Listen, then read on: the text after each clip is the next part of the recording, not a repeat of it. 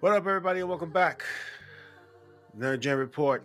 Brian, Marvel update, CinemaCon. We got Deadpool, Cap 2, Brian. Cap 4. And the talk of, Brian, this is when, we've been talking about this for a long time. How they do it, Brian? Because if you want automatic, RDJ is going to give you automatic money. He will bring people to the theaters unless we hear word of you messing it up. Because, Brian, I'm not too fond of the idea of the possibility of them bringing an RDJ from a different multiverse. Why? Because that's not the same RDJ. I'm telling you, the only way you bring him back, Brian, life model decoy. He said it. Let's talk about Deadpool. So they screened Deadpool footage about 9 minutes, I believe, at CinemaCon.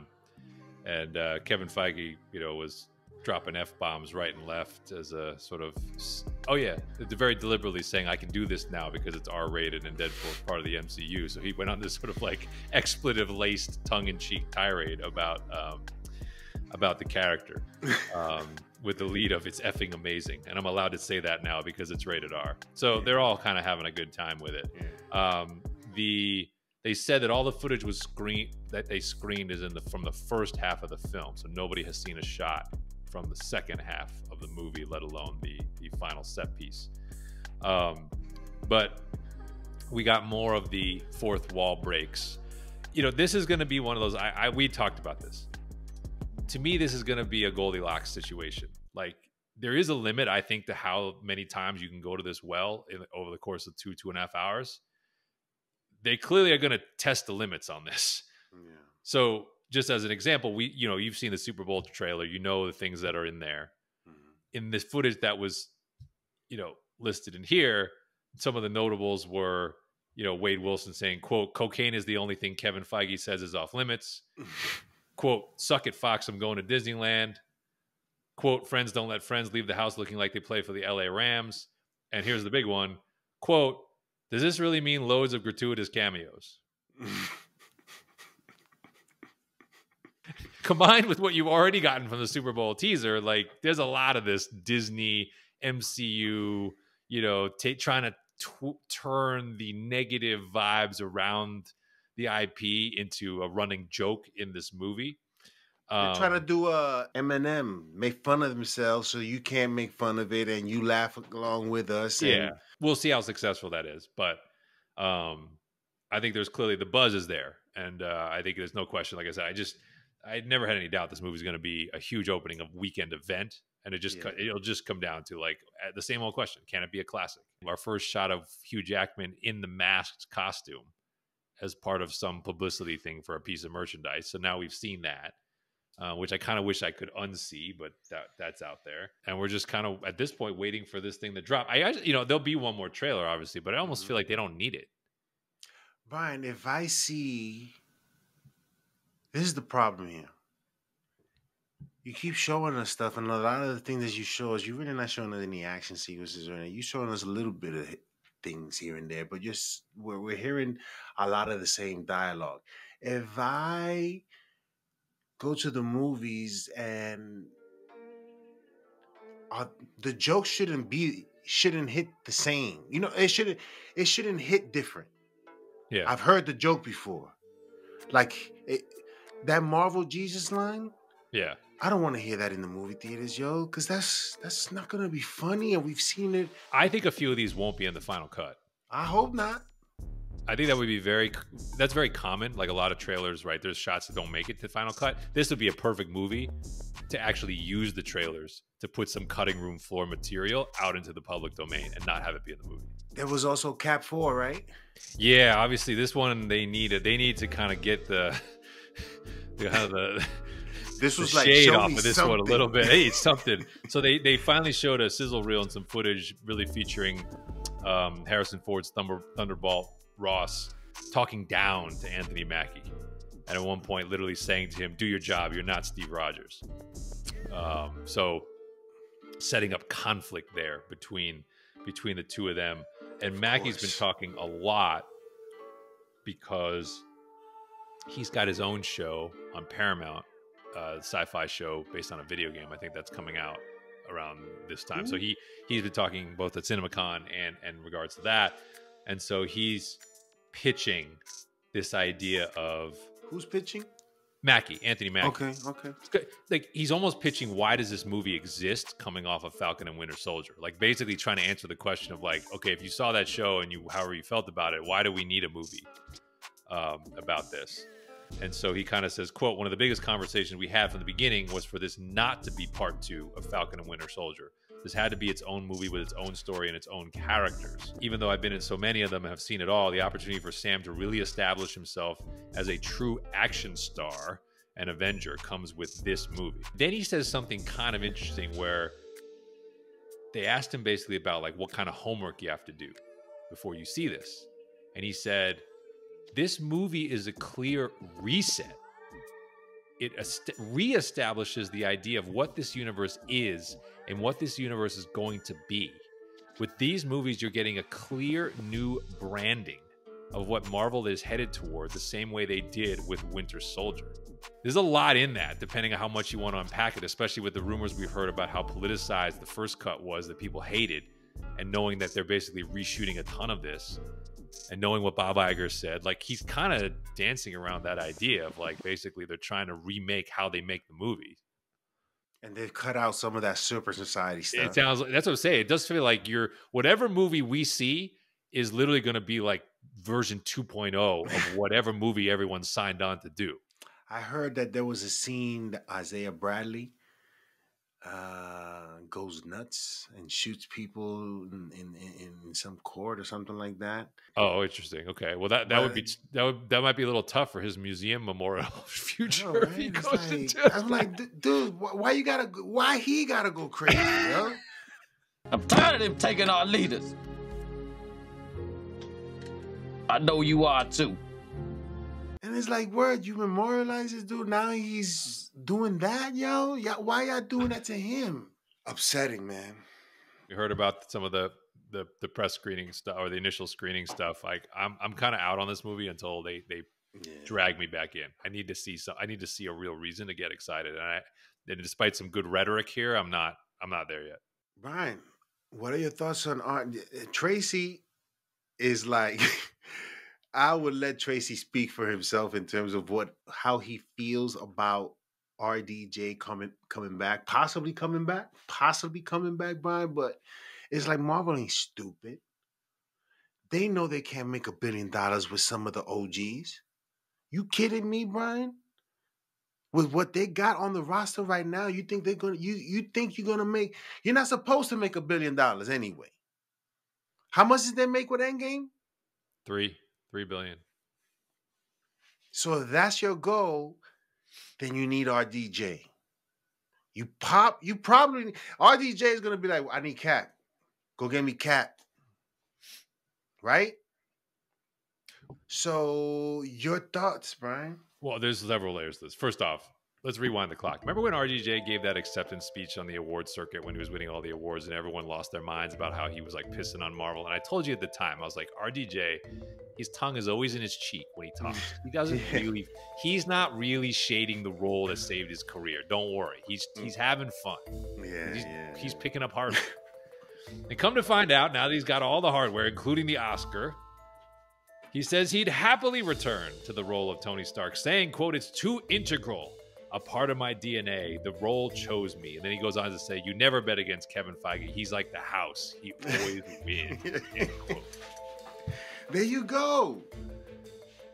All I got to say is welcome back. Now what? Yeah. So let's talk about the other part of this, which is, that's great. He says the phone lines are open. The door is unlocked. There is a price of admission. Certainly. And it ain't low. As we know, he was the one who basically broke the bank in negotiating the deals he did the first time around. I find it hard to believe he's coming back for, discounts now that he has an Oscar on his show. Okay? So what? Disney's got to figure out what I said to you when you sent me this. But I said it tells me that the weight of the bags Disney's throwing at him is starting to get in the ballpark.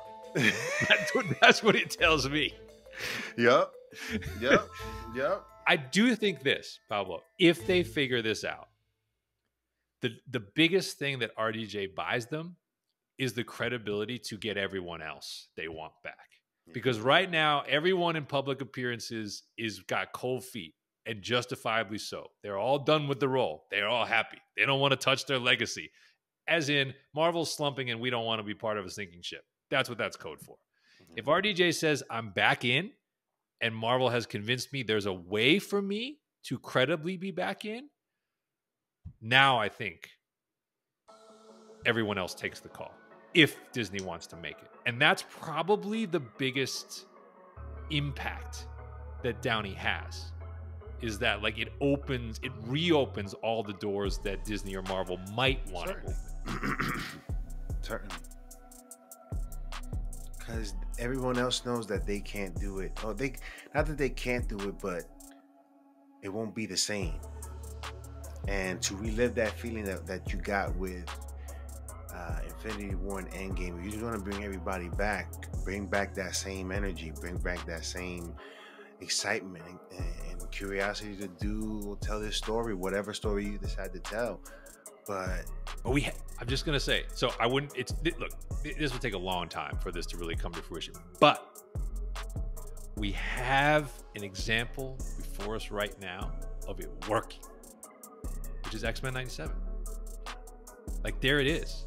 They're touching the sacred legacy of characters in a show, and they're finding a way to make it work. With predominantly the same voice cast. Granted, animated live action, I get it, it's different. But if enough time passes and you have the right idea and the right writer, and you can find something that credibly says, hey, I can reunite the original team for a new adventure that is very much in the spirit and the essence of what we did. I mean, is it hard? Yes. Is it impossible? No. And we're seeing it. But I think it's way off. I mean, I think it's like we're talking... Even Downey saying that today, I don't think you see him on screen as any version of Tony Stark, live model or decoy or otherwise, until I think 2029, 2030. It's a ways off. But how old is he? He's well into his 50s now. That's what I'm saying, Brian. We can't wait for like ever, right? No, but that's what I'm saying. Like, if you're going to bring these guys back, they're all going to be pretty old. So, like, you're going to have to make a credible reason for why, as aged version of their characters like that. As I said, he always likes to have fun. He always likes to say stuff. But I do believe, like, he knows this is the role that saved his career, literally. Certainly. He is not going to ever put it in a coffin. Like, it's his role. And he's making sure, like, don't even think about it. That's mine. That suit is mine.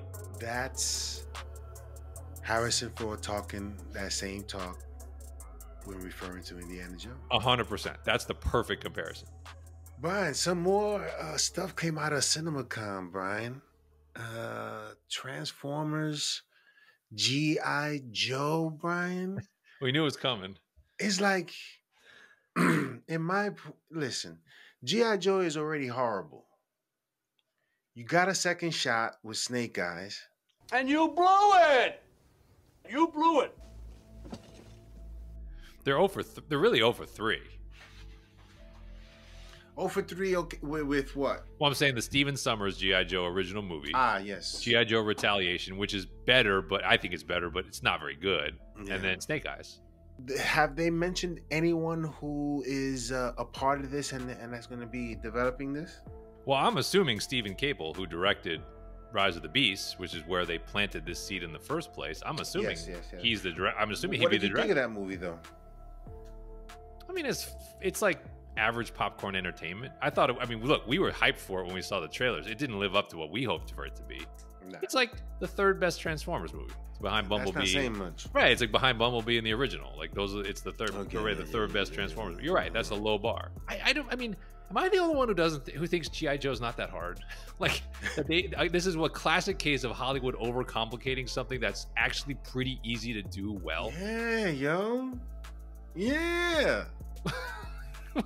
You don't need all this craziness that you try to do. Yeah, I get it. It's G.I. Joe and it's high tech stuff, but yeah, the way the people that they hire, the names that they hire, it's like this is the type of movie, Brian, that you take the approach what Marvel did in terms of casting, and it's casting the right actors, not just casting names in roles. When I see these guys, I gotta believe that's Duke. I gotta believe these are those characters that you want me to believe those characters to be.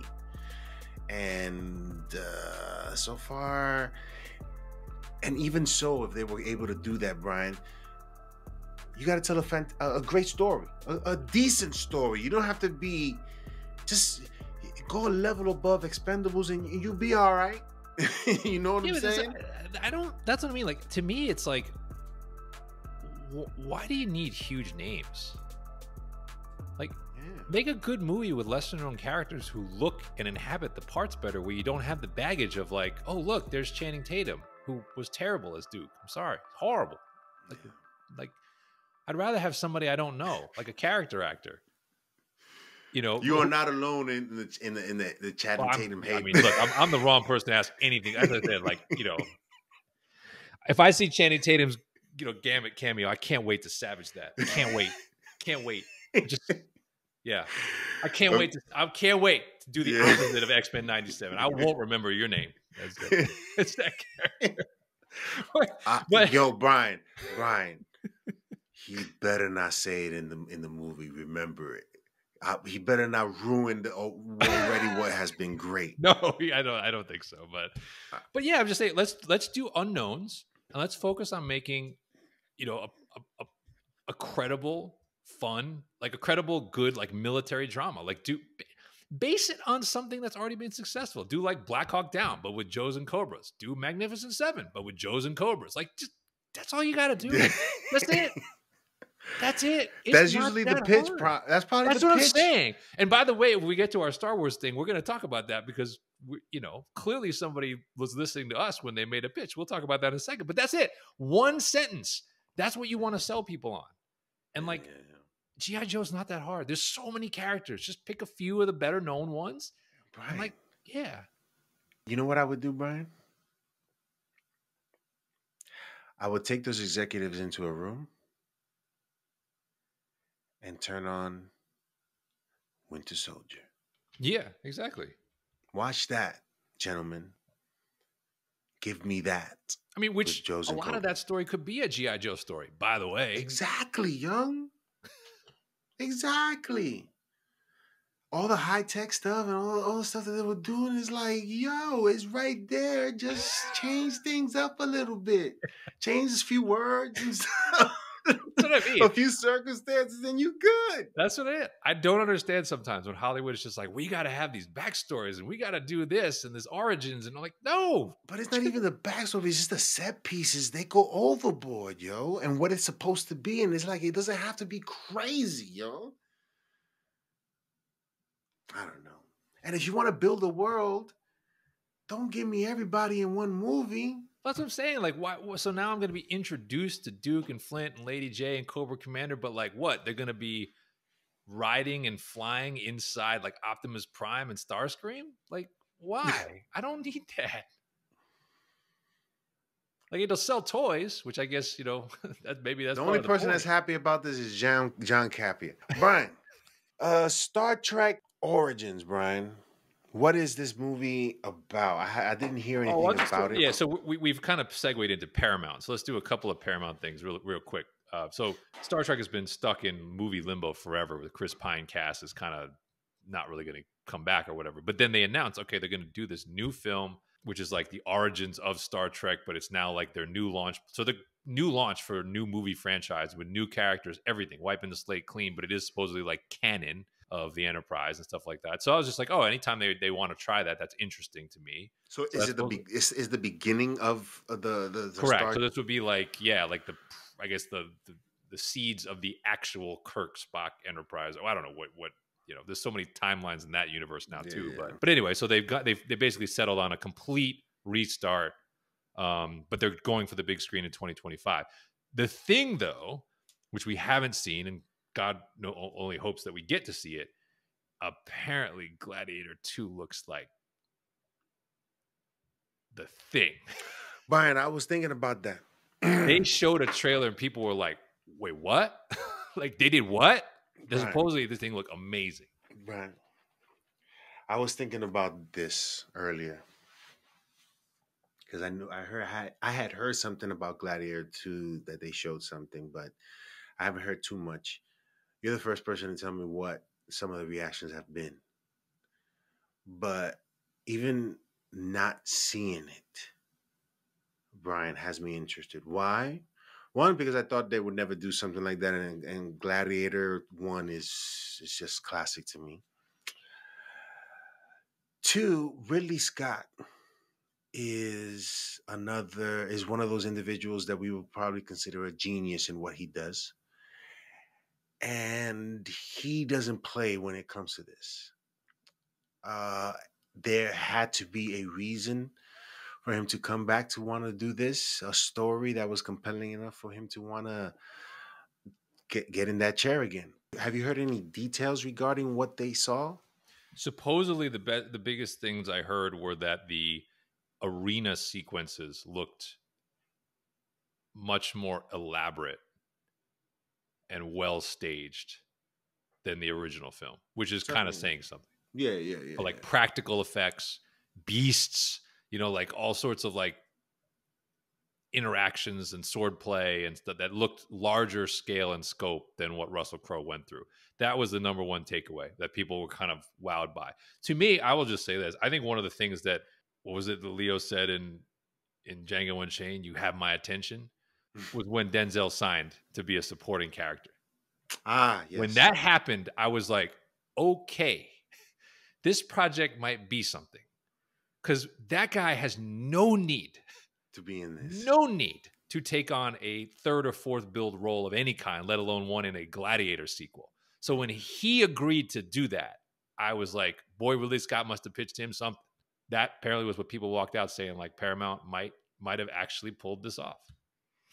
It'll be very interesting to see, because you already know, Brian, it's hard to get you back to that level of excitement and awe of a movie like the first Gladiator was. You mean the movie that won an Oscar and its leading man won an Oscar? Yeah, You're going to try to top that, 25 years later? Okay. There was a Jedi. Was that? Oh, yeah. A couple of little things on Star Wars from CinemaCon. So I was excited. So the writer of Andor was announced as the writer of James Mangold's Dawn of the Jedi movie. So we finally got some progress there, and I was like, oh, so you actually brought back somebody who did some good for you to try to help out a movie that we think is very interesting. Very interesting in its concept. First legitimate update we've heard. But then we also had some additional hype for The Acolyte, obviously coming on June 4th.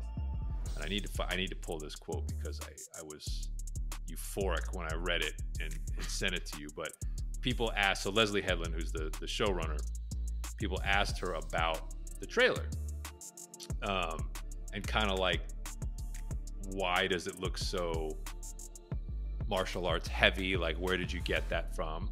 And she flat out says the Matrix is basically one of the influential parts of it. And then she talks about Carrie Ann Moss in particular and said her Jedi Master character is very much inspired by Trinity from the Matrix. But then she says this, quote, I personally wanted to see someone who had this highest status you could imagine in a Force Fu fight. Force Fu fight. There it is, Pablo. We have been proven right. I know, right? This was her pitch. God. Star Wars Kung Fu. Yes. That was her pitch. Fu. Wow. But like when I read this, I'm like, yeah, I'm with you on this. Quote, somebody that would come in and immediately be like, oh, that's the most powerful Jedi in the room. Great. Show me that.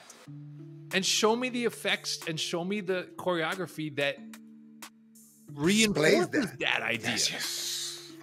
I'm there. I don't know what people are hating on this for. Because people want to just be stuck in their own way and not see anything new. You know, there was somebody that said, do Star Wars over but better? Are you kidding me, yo? Like, really, yo? You want me to spend my money on to do something that was already done that doesn't need to be touched? What was that person, Zack Snyder? We'll do a show on that in a second, but yeah. But seriously, like, she said it. Force Fu. It's the term. It's now canon.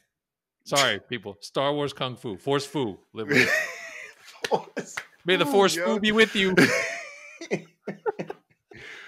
Force Fu. Listen, man. If you walk into a room and you tell me, yo, Force Fu, I'll be like, what you talking about, yo?